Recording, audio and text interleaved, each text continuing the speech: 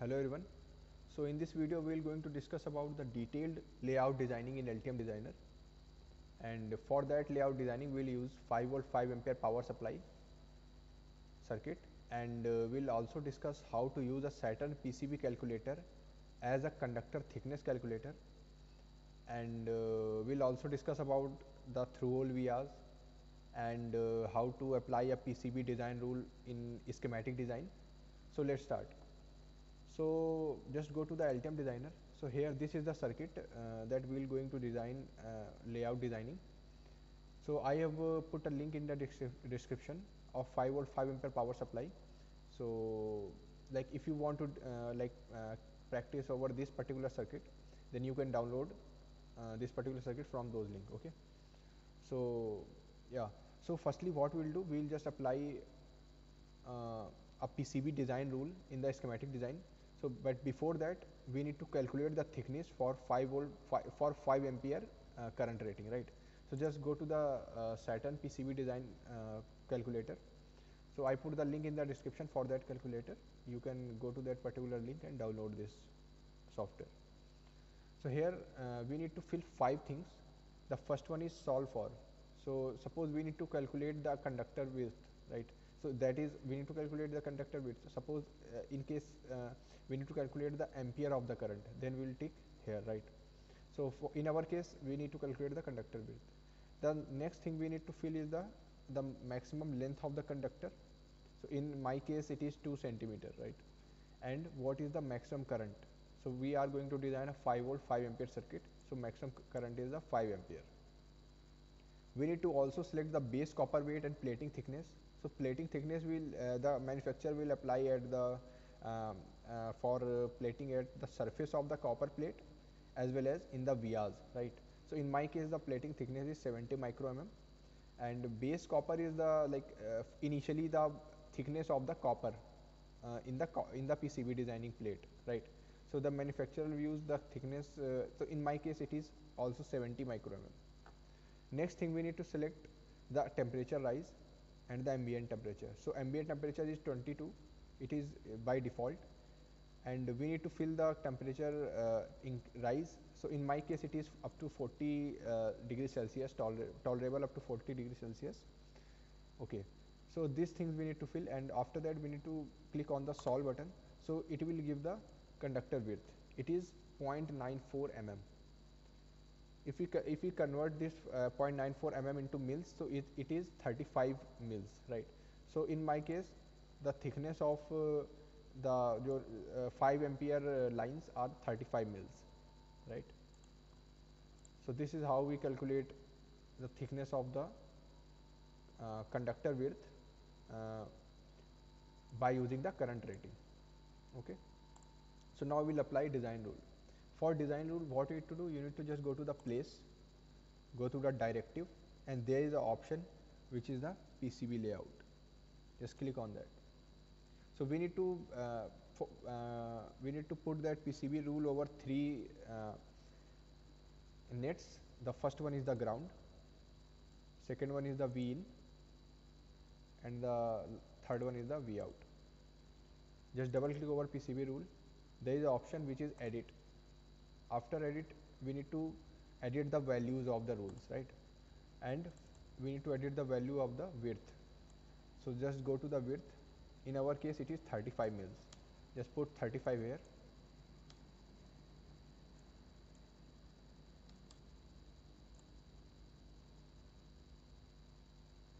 Okay. Yeah. So we need to do the same thing for this ground net. Edit rule, width, it is 35.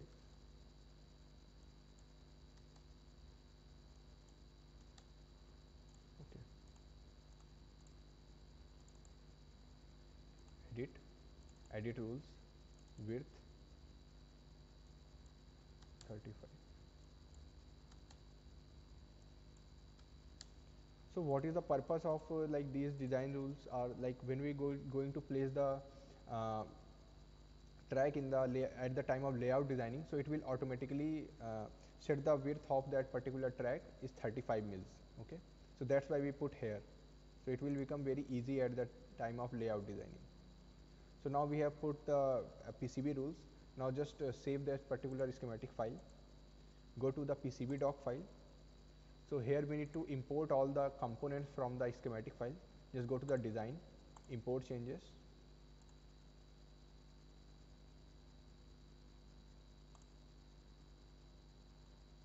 Here we need to do one thing, just remove the room, validate changes, execute changes, yeah, and close. So here all the components are available.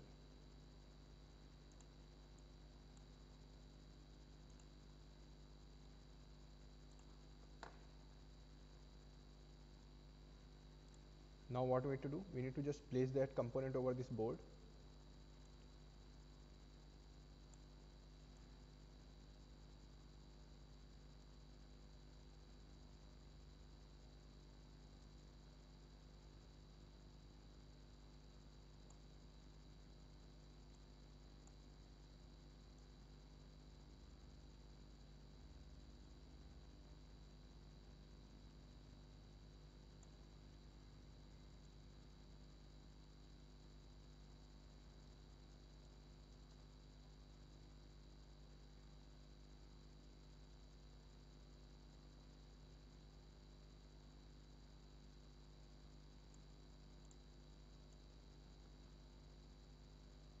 So just do the placement randomly, and we will adjust that placement at the time of layout designing. Okay.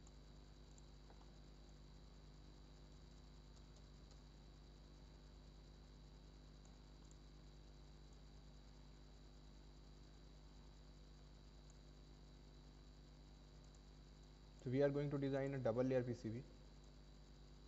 So we can place component at both sides of the board. But initially we'll place at the top layer.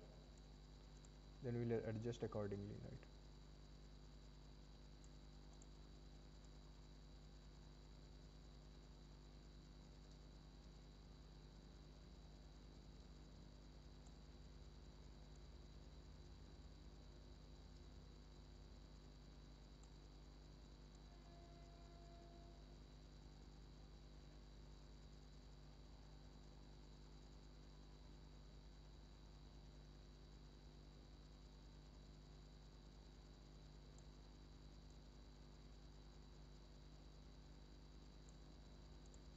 Okay, so we have placed all the component here.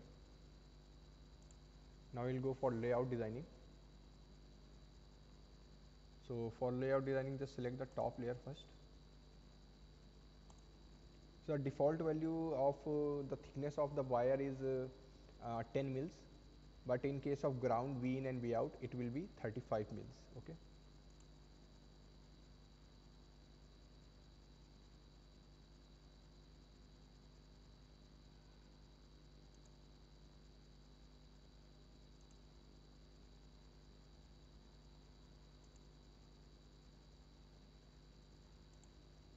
Like you can see, it will automatically detect the 35 mils of the ground, like this, right?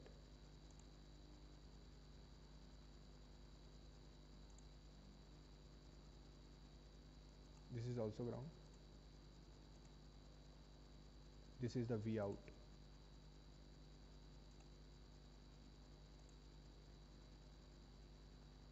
And this is also V out.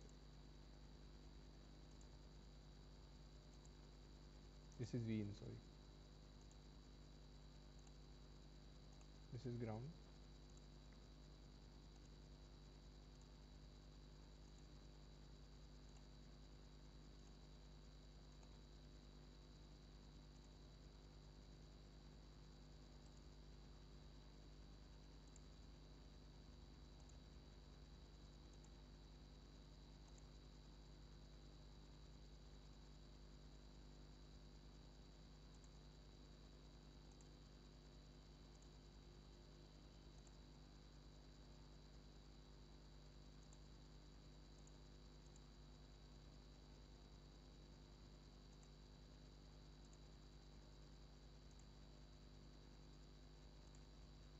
Yeah, so here we have placed most all the wires.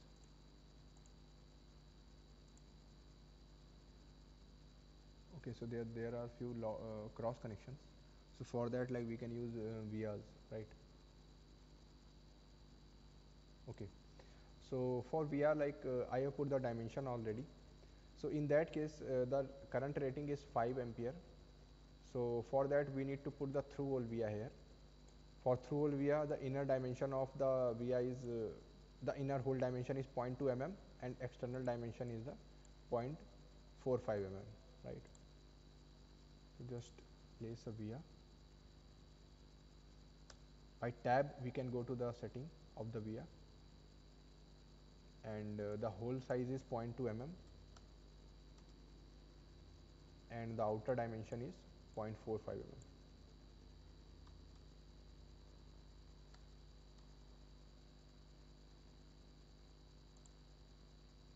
Okay.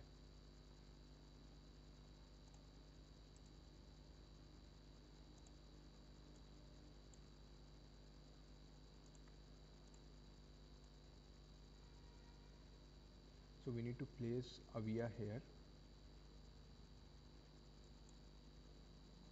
and we need to place another via here, and just like that. Okay. Sorry. Uh, just there are a few corrections are there. So firstly, what we will do, we will just place a wire here, like this. A wire at this side,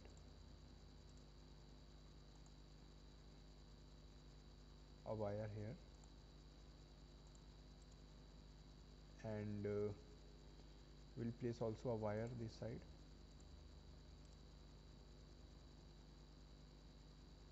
Okay. And wire here. Just place the via over these wires.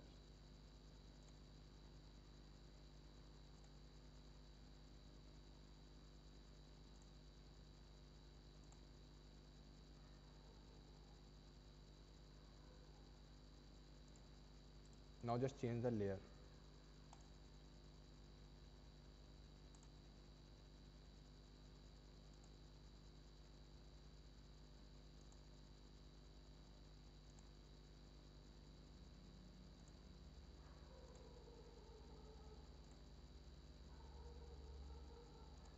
Yeah. So here we have made all the connections successfully. Yeah, just one connection remains here. So for that we'll also use via. Just go to the top layer. First place a layer route here, here also, and just place a via on both side of the wire. Now change the layer to the bottom layer.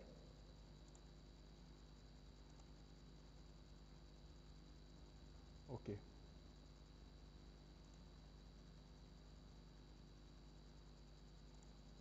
Like this. So we have completed all the connections. Just let's check one more time. So we have placed yeah, so all the connections are completed. Now what we'll do, we'll just going to place a polygon pore. Just select the polygon pore here. So it is for firstly we will going to polygon pore for top layer. In the top layer we will going to place polygon pore for V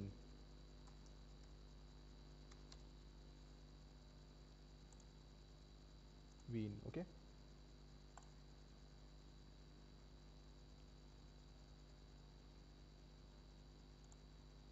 By space we can change the shape of that particular polygon pore, okay, like you can see in the curve, like this, right.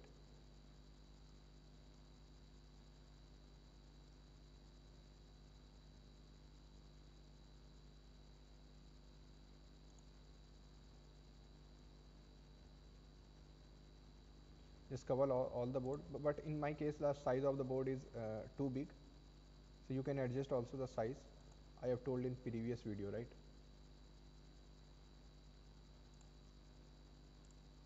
Yeah. So we have successfully placed the polygon pore at the top side of the board. Now we'll go for the bottom side.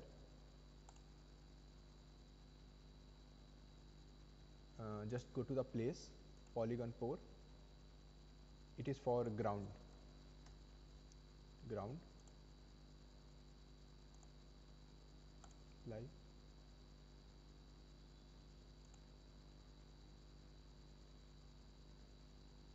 Just click whatever the shape you want. So you can also like go for a particular size of the board, right? Suppose you don't want to design that particular polygon pore for whole board, right? So you can go for particular space. So we have designed, just save this particular PCB doc file. Now press 3 button on your number pad. Yeah. So this is the 3D board, 3D model of board that we have designed, right? By shift and right key we can rotate that particular board. So this is the like bottom layer, right? Bottom connections, and these are the top connections. Okay, thank you so much.